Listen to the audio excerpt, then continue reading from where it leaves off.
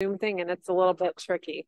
I'm Katie Pekarik. I'm an extension educator in the school here. I work with water quality. Today, your speaker, you get a treat. He's actually one of our faculty members here, but he holds about 10 different titles.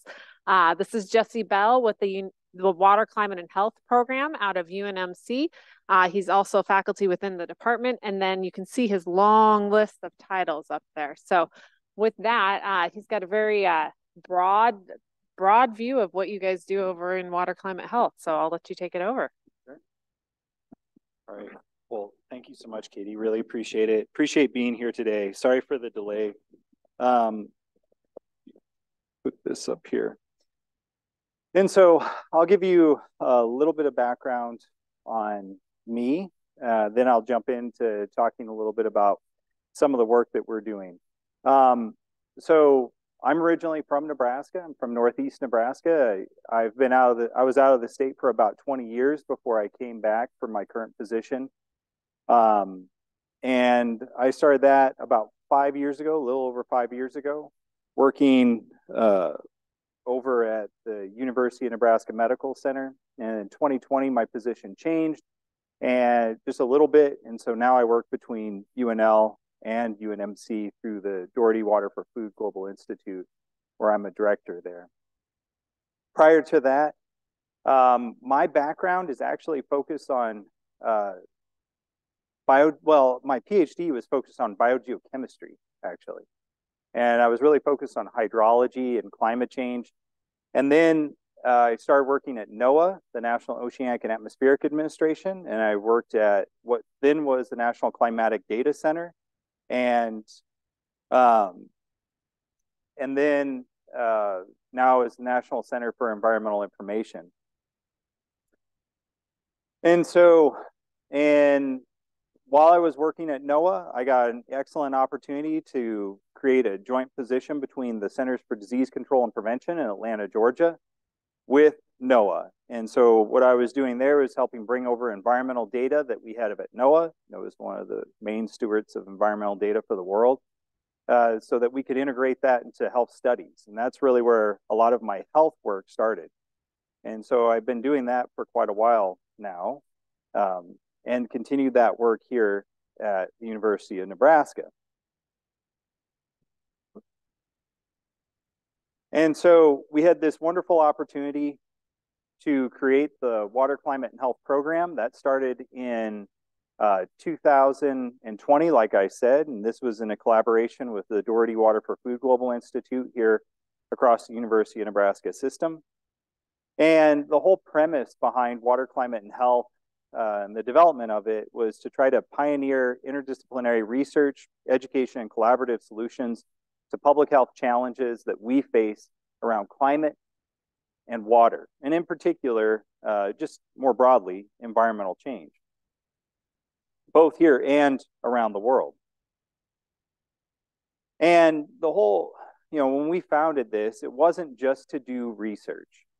Research is obviously one of the foundations of what we do at the University of Nebraska, because we are an academic center. And so research and education are obviously two of our main components. But we also are very interested in engagement and outreach and even policy development, but in the broadest term of that. We want to make sure that we're providing sound scientific information to help with policy decision making. So the program started in 2020, and there were about 3 people in the program at that time. We've grown. We've gotten additional funding in a variety of different platforms, and I'll talk about that in a bit. And so right now we're at, if you count faculty, staff, and students, we're at about 28 faculty, staff, and students that are supported through Water, Climate, and Health in some capacity.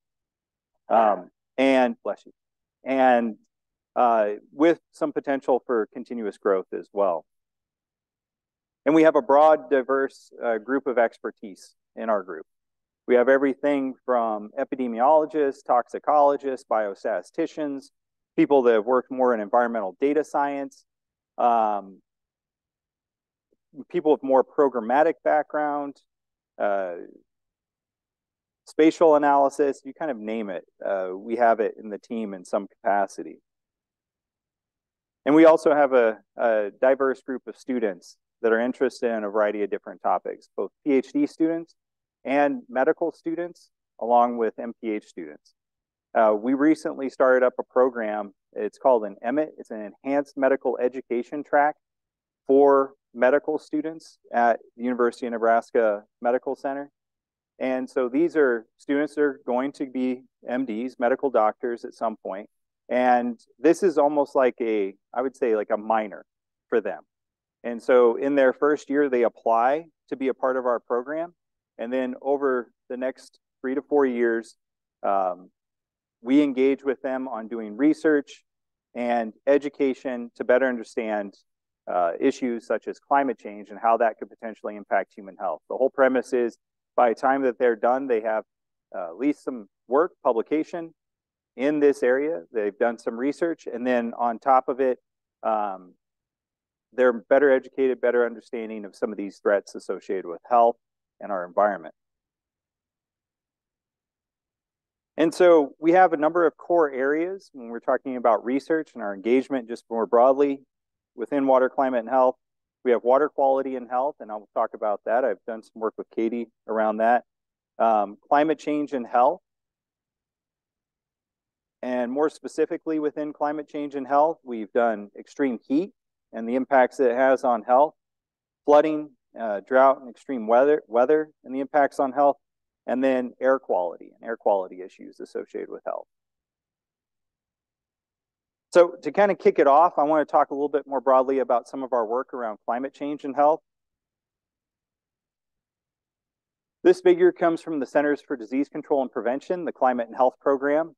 This is where I used to work at CDC. And so the whole premise of this kind of sets up the stage of how climate can potentially impact human health.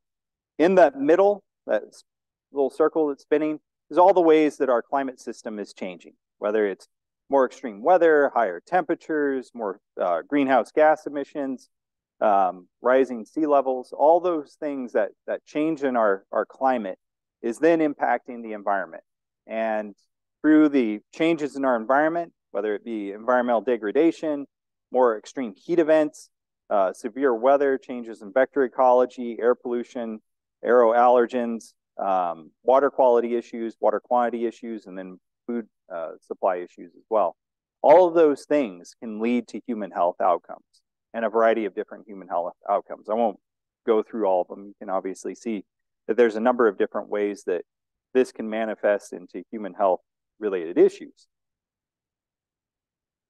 And we've understood this for a long time. If anybody's ever heard me talk about climate change and health, a lot of times what I do is I go through the story of climate change and health. And you can go all the way back to Hippocrates, who is an ancient Greek physician. And Hippocrates would talk about in his notes, you could read through them, and he talked about how changes in weather and climate patterns were potentially related to outbreaks of disease in ancient Greece. Well, now we move forward, we've understand this relationship much better than back then. But we also understand that this is a complex relationship as well. And so that previous circle, spinning circle figure, is illustrating all the different ways that climate can potentially impact human health. This figure I put up because it's incredibly important because we have the gray boxes on the outside. And it's the environmental institutional context and the social and behavioral context. So climate, extreme weather events, climate change, all these other things, they can impact a variety of different places. They can impact a variety of different, and manifest in a variety of different ways. But each time they occur, you'll see different human health outcomes from a very similar event. And the reason for that are those gray boxes. Social and behavioral context, that is the people that live within the community that you're in or serving or researching. And the same for the environmental institutional context. That is the physical environment that you live in. And social and behavioral context, you really have to think about it from that context of, in medicine and healthcare, they call it social determinants of health.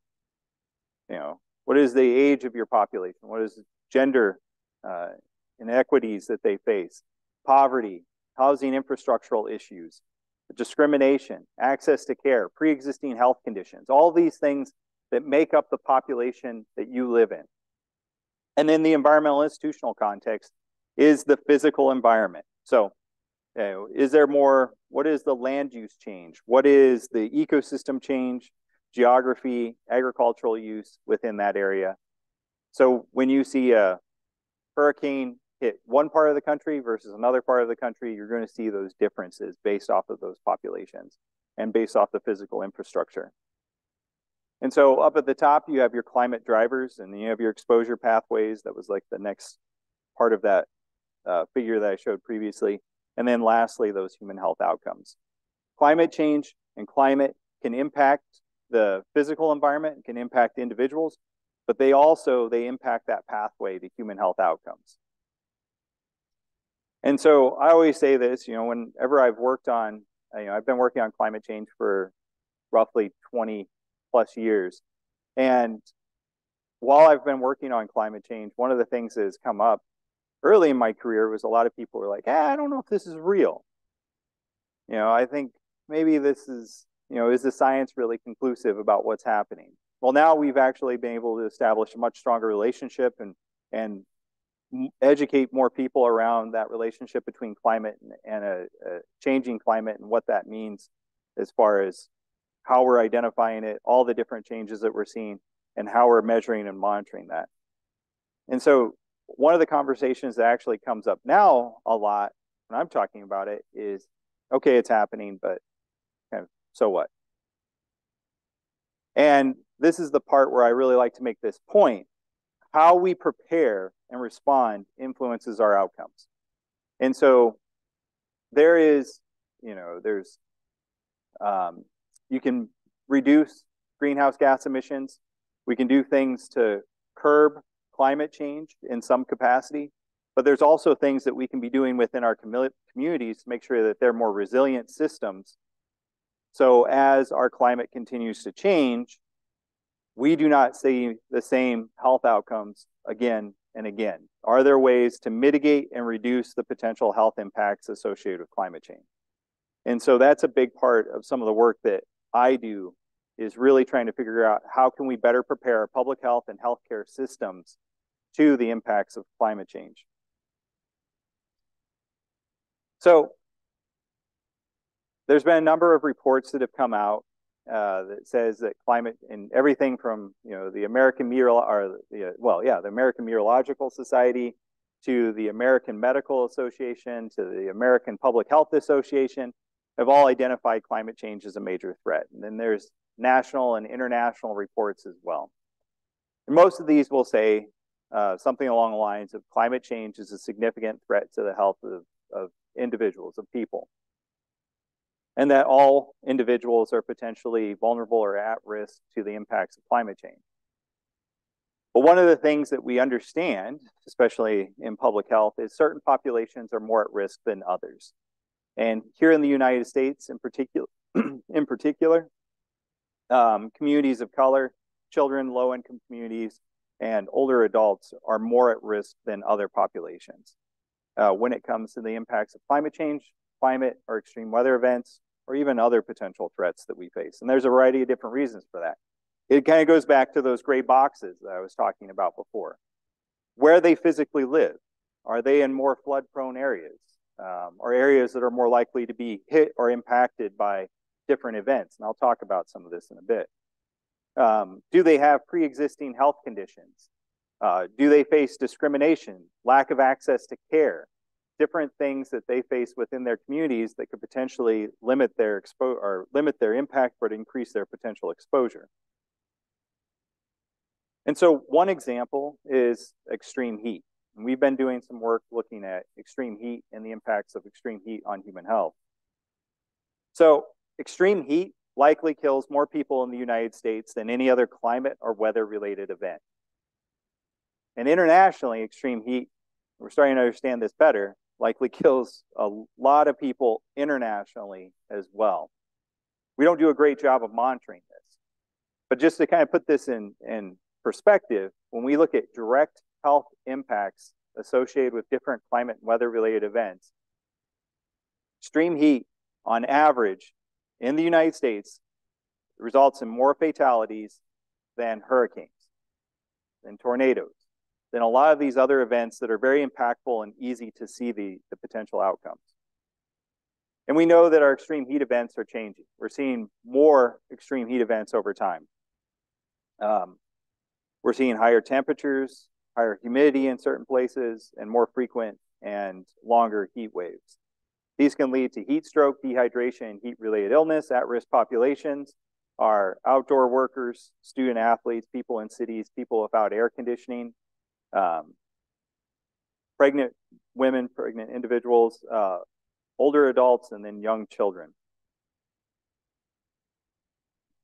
And so in 2022, we were a part of a NOAA project, NOAA-funded project, mapping urban heat island camp. It was a NOAA urban heat island campaign mapping project across the country. We were one of the places selected. That was Omaha, Nebraska.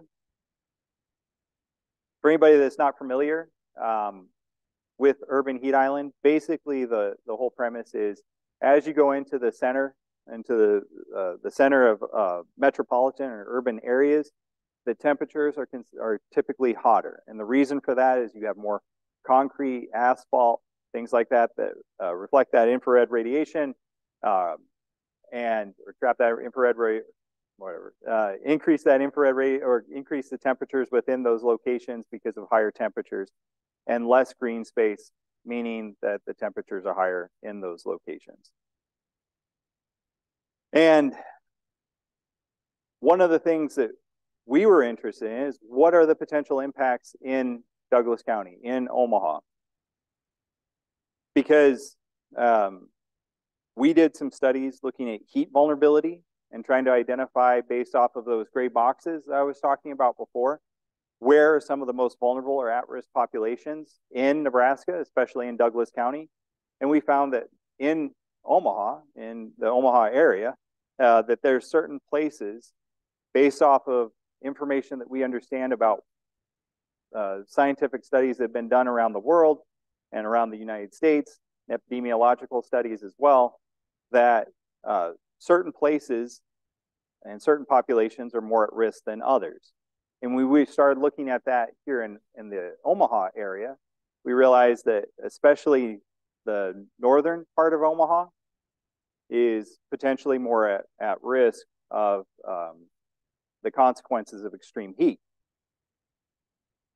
One of the other things that we wanted to look at was, is there a potential impact of a historical redlining on temperature distribution? There's been some work around this. If anybody's not familiar, redlining is financial and institutional practices that were put in place in the United States back in the early 1900s.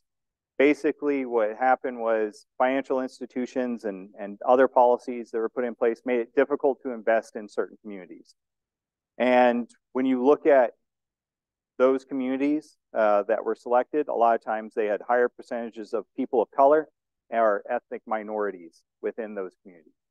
Now, those practices are no longer in place, but we can still see the historical ramification of that in a lot of locations across the U.S. And so we were wondering if we could see any relationships in Douglas County with historical redlining that's happened there. So we did this mapping campaign. We had 60 volunteers come out for a one-day event. They put instrumentation on their car, drove around the city, monitoring and measuring temperature at 3 different times throughout the day to try to understand what is the temperature signature throughout the Omaha area. And we found a variety of different things. One, areas with more, as would be expected, with more green space, more parks, things like that, more trees in the neighborhood, were considerably cooler than areas that have more concrete, industrial, and development and less green space. We actually found that there was about a 10-degree difference, 10-degree Fahrenheit, not Celsius, 10-degree Fahrenheit difference between some of these locations.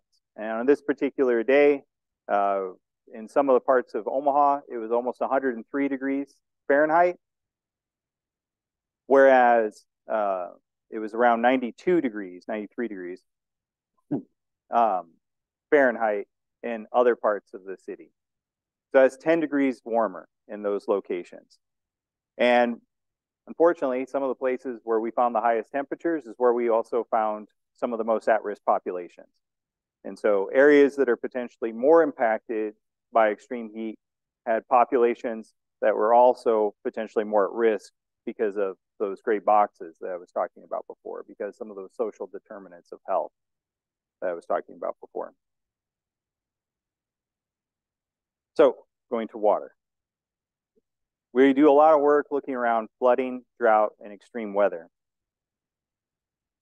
Extreme weather, we know that we've seen in certain parts of the United States an increase in the severity and frequency of storms, especially heavy downpours, floods, droughts, and just major storms in general.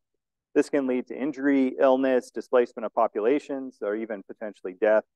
At-risk populations is basically anybody in the pathway, but there are certain groups that are more at risk than others.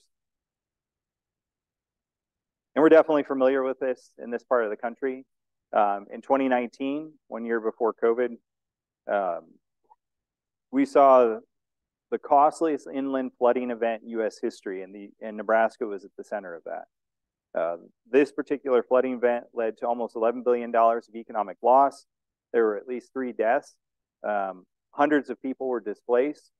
There were at least 2 hospitals, and again, going back to that healthcare piece and public health piece, there were at least 2 hospitals that sustained damage in Nebraska alone, and a dozen long-term care facilities, otherwise known as nursing homes, that were evacuated during that flooding event. And then that was the initial flooding that occurred and the initial impacts, but we still don't know the severity of how much of an impact this had on our populations here in Nebraska, because there were flood damage to roads and infrastructure that lasted for weeks, months, or even years after the initial flooding event. And I always put this into perspective. If you're trying to seek treatment, let's say in Omaha, Nebraska, which is where our main medical facility is, or one of our main medical facilities for the state, if you're trying to seek treatment in Omaha, and say you wanted to go up to Bloomfield, Nebraska, where I'm from, that's typically about a 3-hour drive. But after the floodwaters had receded and I was trying to get up to northeast Nebraska, it was about a 5 to 6 hour drive. And so all of a sudden, you're doubling the amount of time that you're on the road and increasing or decreasing that ability to access care. So flooding is obviously one of the big ones, but one of the areas that I'm really interested in is the impacts of drought on human health. Drought manifests in a lot different way than flooding or a lot of other extreme weather events. Most other extreme weather events, you can see that infrastructural damage right away, right? Hurricane comes in, heat wave comes in, whatever it is, you can see it or you can feel it. Drought manifests more slowly. It evolves over time. And because it evolves over time, that means we don't necessarily see the impacts on our populations right away. And we don't see the impacts in our environment as easily, but again, we don't see those impacts on human health. But they are there. So I said just a second ago that heat waves likely kill more people in the United States. Internationally, over the last century, when they've been monitoring drought or monitoring different extreme weather and climate-related events, drought has likely resulted in more deaths internationally than any other climate or weather-related disaster. And the reason for that is primarily famine and malnutrition in a lot of places. But that doesn't get at all those other pathways. And I put this up here just to illustrate drought is a threat multiplier, like climate change. Drought increases the ability for dust storms to form, decreases air quality, more frequent wildfires, changes in water quality and water quantity, more intense heat waves. Here in the United States, a lot of our heat-related deaths are associated with drought events that have happened simultaneously. Changes in vector habitat such as mosquitoes having a relationship with drought, and loss of agricultural and food security. And all these things can lead to human health outcomes and a variety of different human health outcomes. And so we've done some work around this. Here in Nebraska, we found that over around a 40-year period, we saw an increase in mortality in especially rural populations in Nebraska associated with drought events.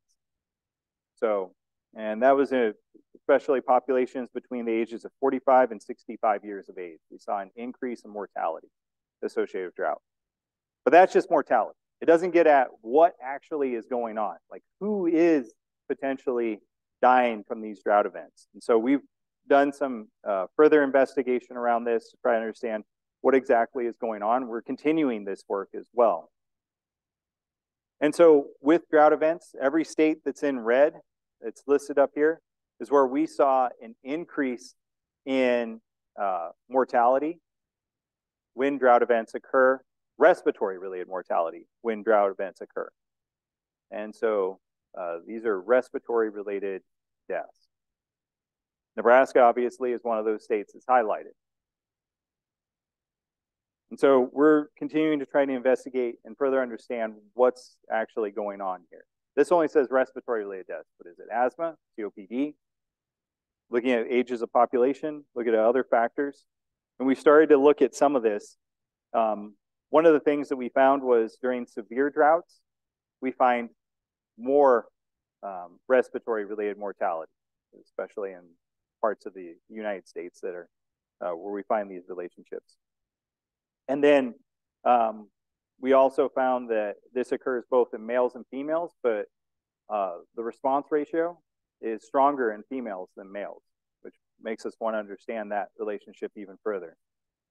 And then we found a positive relationship both in metro and not metro, the urban and rural areas, but the relationship was much stronger than in rural areas than it was in urban areas.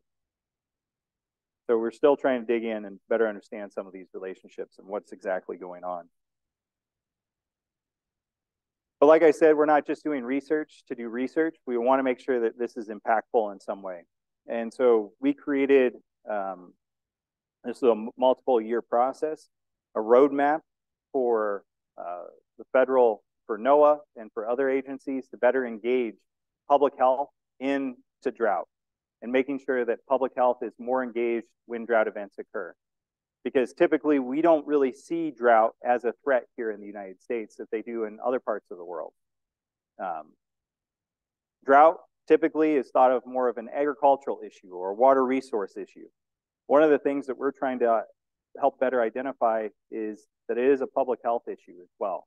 And so how do we better engage public health in this conversation? And even if you do engage them, what does that actually mean for them? And so we're in the process of developing a messaging framework for public health professionals and healthcare professionals so that they can talk to, message, and communicate with other professionals and to the general population around the health threats associated with drought events here in the United States. And then air quality is another big area that we focused on. This map's a little funny to read, but the yellow and green is where we have the highest rates of pediatric asthma hospitalizations in Douglas County. And as you can see, those rates are higher on that eastern part of the county compared to the western part of the county. And one of the things that we've been interested in is why is that? Why is it that we're seeing higher rates of pediatric asthma hospitalizations in the eastern part of the county compared to the western part? Well, we've done a couple different analyses of this. One of the studies that we did found that some of those social determinants of health, like I was talking about before, seem to be a factor. We found that when we find higher percentage of people of color and indicators for poverty, that's where we were finding some of the highest rates of pediatric asthma hospitalizations. And then we studied that even further. We found that those areas also have the worst air quality in the county as well. And so you have social factors that are potentially contributing to it, and then on top of it, you have even those environmental factors that are potentially contributing to it as well. Now, I'd be happy to talk more about this. One of the things that I put up here is the pollen ragweed season. And the reason I did that was at certain times of the year in Douglas County, we actually found that pediatric asthma hospitalizations were stronger correlated with pollen and mold than they were with air quality around the summer, early fall. And that's when we have ragweed pollen season as well. And we've been seeing an increase in ragweed pollen season in Nebraska by about 11 days over the last couple decades.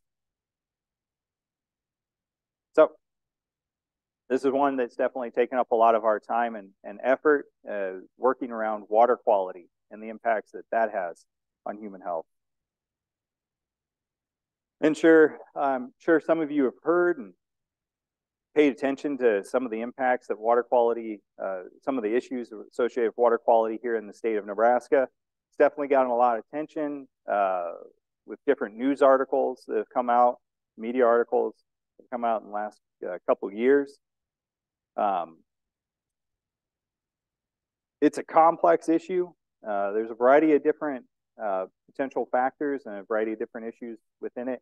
I won't go into all the depth. I will let Katie and others talk about that at length. But some of the things that we've been concerned about is issues associated with nitrate in our water, and then also things like atrazine and other pesticides in the water as well, especially private wells. So one of the things that we're interested in, like I said, was that nitrate issues. And I know certain parts of the state, and as many of you probably know, certain parts of the state have issues with nitrate in their well water. And so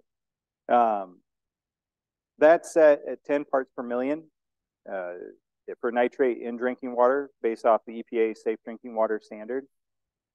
That standard is based off of methemoglobinemia, otherwise known as blue baby syndrome.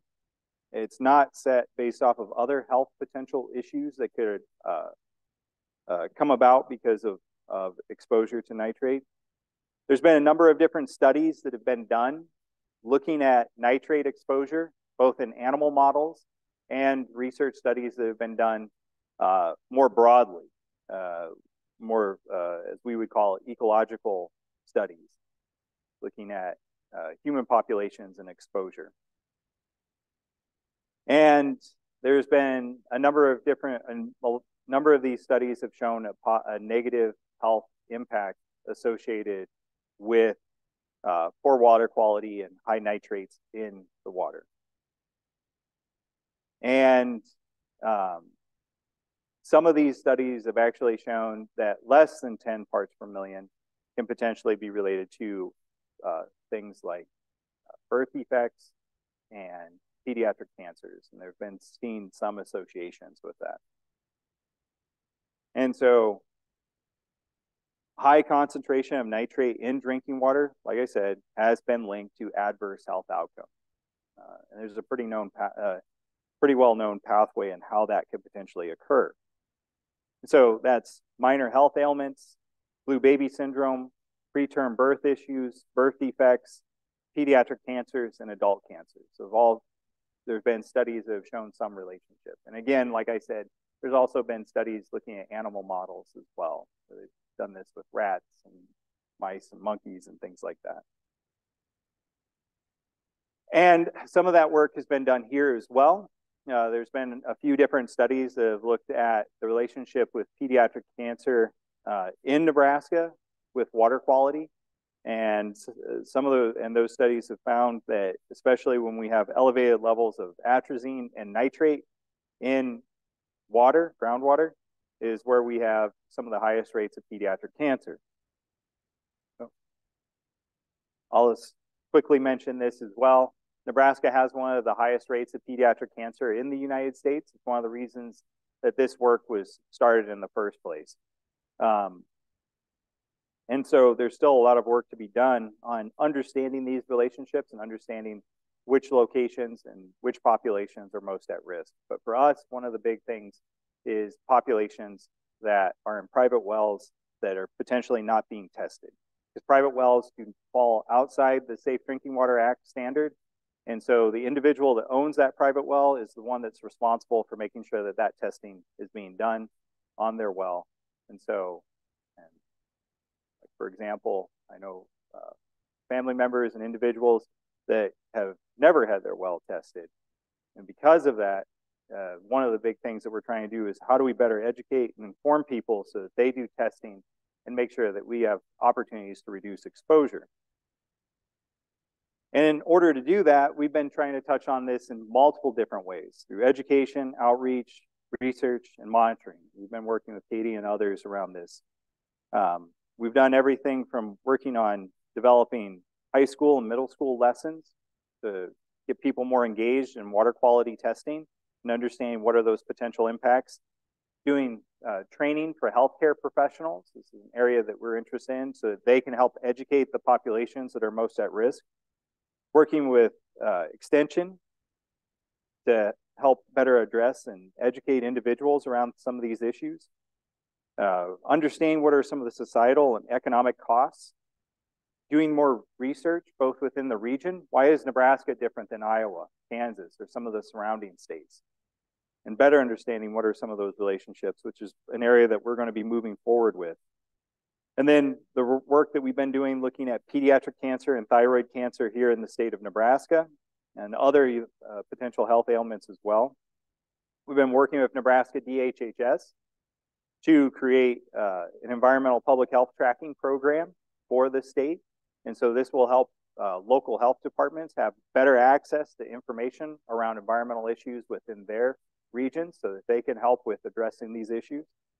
And then working with college engineering on a citizen science water quality monitoring project so that individuals have access to free water quality testing within the state as well. I won't bore you with all the videos. If we had more time, I would show some of these, but looking at what are some of the economic impacts, I'll just skip through that. Like I said, the Citizen Science Water Quality Monitoring Project, one of the things that we did was helping create a dashboard for that so that they can better visualize and people could that are testing their well water, be able to look at it and compare it to others in the area. And then, like I said, that environmental public health tracking program, and which will hopefully provide better information to the state of Nebraska and public health officials that are trying to address some of these issues. And water quality is one of those that's on that list. And then outreach and engagement of individuals like Laura, Katie, and making sure that we're providing these materials in a broad, diverse way, because obviously we have diverse populations within the state of Nebraska, and we need to make sure that we're touching as many populations as possible with these materials so that they better understand those threats and then get them testing their wells or being able to have opportunities to mitigate against some of those impacts as well. And then educational opportunities, and then trying to just be as engaged as possible within the community.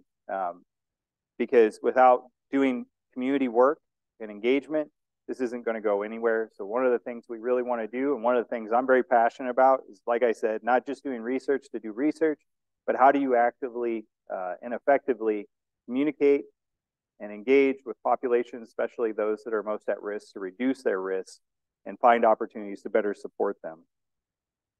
And so with that, I'll wrap it up. This is just some of our work. We've got a lot more things that we're focused on. If you're interested, I brought some pamphlets about the Water, Climate, and Health Program. Feel free to come up and get those if you're here. If you're online, unfortunately, maybe we can mail them to you. And yeah, we're supported through the Claire M. Hubbard Foundation. We've also received funding from NOAA, NASA, CDC, and other institutions as well. And so with that, if you have any information or if you're interested, feel free to sign up and visit our website. We're actually going to be having, we have a seminar series that we host, a webinar series that we host. And the next one is next week. We're going to be talking about some of our drought products that we've been developing. And so with that, if you have any questions, I'd be happy to take those. And I appreciate your time.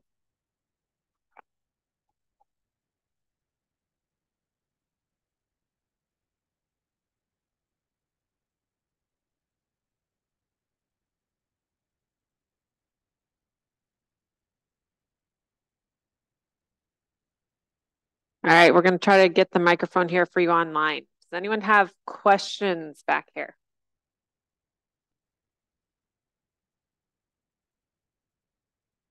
Thanks, Josie. That was a really great overview and it just made me think as you were going through a lot of examples that the thing that seems to be the challenge is a lot of whether it's like city planning, the way it's been done, and there's kind of like this. I guess there's a policy and administrative kind of steam engine that kind of is pushing forward towards the direction of keeping going in that way, or there's economic forces at play of people wanting to continue doing things that they're doing in certain ways, and it just like there's a lot of not calling it like uphill, but maybe sure like uphill work here. And I just wondered like from a policy political standpoint, are there signs that you've seen of like for people that are really passionate about this, are there some good signs of ways to kind of shift some of those dynamics? Yeah, that's a great question, and it's a hard question too. I agree. Like a lot of this does feel uphill at times. I'll give two examples. One is around the heat work that we've done. You know, we did the urban heat island mapping campaign. We connected with city officials before we did the event. We kept them in the loop on it. And then after that was done, we were kind of, we were looking for next steps. We were continuing some of these conversations. And we started talking with the health departments within Douglas County and Lancaster. And both are definitely concerned and interested in, and all these parties are interested in how to better address these issues. And, we provided the science, we provided the information, and then partially from that came the development of a community of practice. And so now on a regular basis, it's about every 2 weeks to a month, I forget, we're meeting with individuals and stakeholders to talk about what are we doing collectively, what's individuals doing, what are other places doing around this, and then trying to move the meter in some way to actually do collective action. And I feel like that's been really positive, and I don't feel like anybody has pushed back too hard on that. And I think there's going to be some really, I don't know, I'm hopeful that there's going to be some actions that are going to come from that work, because it has been an open dialogue, starting with the science, starting with the information, and then trying to share that to try to take some kind of action within the community. So that has been a good one. The water quality one, I think, is another interesting perspective on this as well, because early, I think some people probably felt that we were trying to attack, especially agriculture, in this process. And I'm hopeful that it continues to go in the right direction, because that without agriculture being engaged in this process, we're never going to get into it. And so we can't make agriculture the bad guy in this process. And one of the things that we've tried to do, and I know Katie has been a part of some of those conversations, is having really good open conversations with individuals. And I think that's led to some positive things, but I mean, that one's still, the jury's still out on that one, but I'm still hopeful for that, that we can continue to make this moving and keep this moving forward. And so that's where I always try to start, is providing the foundation of what do we know, what do we understand, and then how do we build from there. And you're definitely going to make missteps along the way. I know I have 100%. As we've been addressing some of these issues. But learning from that and realizing, for the most part, nobody is, nobody wants to be a bad actor in any of these issues. Typically, most people want to find solutions, want to be engaged. And so once you start those conversations and then be open in that way, and sometimes it's going and meeting with people that might not really want to hear what you're talking about, but being willing to just be like, all right, this is what we know and this is what we understand. At least at that point, we can get on the same page that we're trying to do a similar action, which is, for me, is protecting human health, and especially those that are most at risk. I don't know, Katie, you have any thoughts, especially on the water quality? You can let that one. I think I'll leave this one to you today, but I think you've really emphasized the community and the collaboration and the discourse. And I have a follow-up question is, do you think we have the capacity to support some of those efforts you're doing? Oh, that's a good question. Statewide, nationally, university, any scope? I think that is definitely an area that we could develop more around.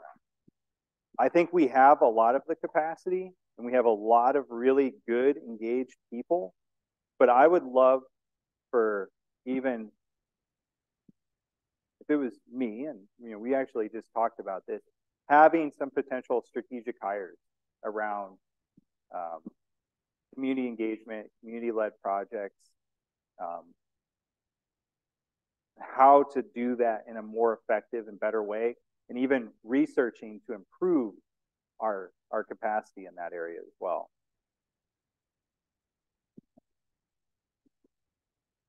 So you mentioned the issue with nitrates and atrazine and water and wells. They're mostly probably private wells. So I'm assuming this is probably mostly a rural, more agricultural issue. Do you have any idea for percentage of people that currently are testing their wells? Eric, that's a great question. Because I could tell you I'm helping develop a self-assessment for Weather Ready Farms. This is an absolute question we could put in there. Are you testing your wells for these different things? Yeah, I'm going to say that we don't have a great grasp on that, because I don't even think we have a great grasp on the number of wells within the state overall. Katie, is that a fair assessment? That is accurate. Okay. And one of the things that has given me the most joy out of this work is I've had people come up to me and tell me that they've got their well tested because they were worried about their health or their kids' health or their grandchildren's health. And I don't want panic and pandemonium running through the state about worrying about water quality, but I want people enough concerned that at least they understand what are the potential threats there as well. And yeah, it's mostly, I would say private wells is the big one. Places like Lincoln and Omaha, they're testing and monitoring the water pretty effectively. And if you run like one of those nitrate strips on, which I've done in Omaha, and actually I've done it here in Lincoln as well, like you'll come up close to zero typically. And so this is definitely, for me, a little bit more of that private well, and just getting them to be more engaged around testing. There's obviously some barriers for that, but I think that would be, it would be beneficial to, one, better understand how many people within the state are testing. If they're not, why not? And if there are barriers, then how do we get past some of those barriers to make sure that people are testing? And then also, my worst case scenario, which I don't want, which there's opportunities around this as well, is having people test, find out they have a problem, and then being like, well, that's too bad. like, what are the potential solutions for that individual, and making sure that we have effective solutions, which I know Katie and Laura and some others over in Extension have been working on, helping people better understand what are their options, trying to address some of those issues. Yeah. But people understand the risk, particularly to, you know, if it's affecting their kids or grandkids, and they might be more willing to act. At least you would think. Yeah. All right, we probably have time for one more question if we have one. Okay, I must say, like, great presentation, Jessica. Jessie, sorry. I wanted to ask, the aspect of exposure and vulnerability was really interesting to me. And I wanted to ask, have you probably thought about the aspect of early warning system, especially with regards to health impact and the public health impact and extreme event? Can you ask that first part of the question? Yeah, I want to make sure I understood it correctly. I wanted to ask if you've considered like the aspect of early warning, early action aspect, especially with regards to public health and extreme climate events. Yes, yeah, that's definitely an area that we're really interested in. We're potentially going to explore more and research and engagement as well. Actually working on a proposal right now that's a big piece of it. One of the things that, one of the guidance document that we helped with creating around drought is, you know, there's basically the different stages of any disaster, right?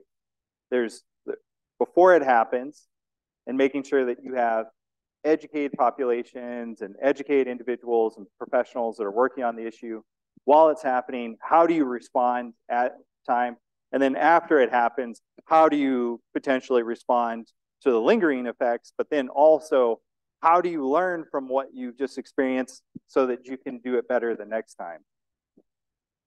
And that's an active area that we want to do more work on, and especially engaging within this region and internationally as well.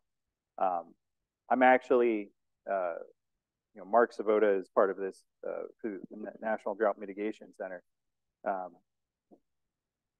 He and some others asked me to be a part of this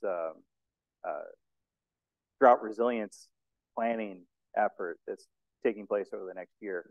And part of it is, how do we do this on an international level so that we can be more engaged around drought events? And part of that is building better preparedness before, especially in public health departments and health ministries, to be able to address those events. So yeah, that's definitely an area that we're very interested in. I got one thing online. All right, answer that one online. All right. Have you explored the correlation between extreme weather conditions and the impact on mental health or the prevalence of infectious disease? Very quickly, yes. The mental health piece is one.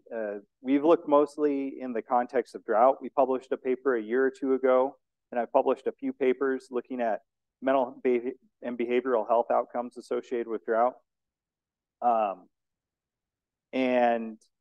We're interested in continuing expanding some of that work. And then the prevalence of infectious disease. I've got a couple students that are interested in especially mosquito-borne diseases, and trying to do some work around that. And I've done a little bit before working on dengue and valley fever in the southwestern part. Valley fever is a fungal infection in the southwestern part of the United States. So yes. All right, let's give Jesse another round of applause. All right, thank you all so much for attending. If you need to come down and chat with Jesse afterwards, you're more than welcome to. He's pretty easy to contact via email, so go ahead and follow up. Thanks.